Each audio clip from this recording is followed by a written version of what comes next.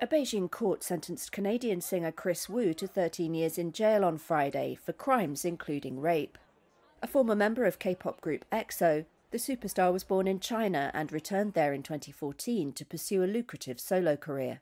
The court in the district of Chaoyang said on its official WeChat account that from November to December 2020, Wu, quote, took advantage of 3 drunken women at his home. He was arrested in July 2021 after an 18-year-old Chinese student publicly accused him of plying her with liquor and luring her into having sex with him when she was 17. Wu was an ambassador for 15 brands, including Lancôme, Louis Vuitton and Porsche, before his arrest. All severed ties with him. The Canadian embassy in Beijing did not immediately respond to a Reuters request for comment, though state media said its officials attended the sentencing. The court said Wu would be deported, although lawyers in China have said that would typically take place after he has served his sentence.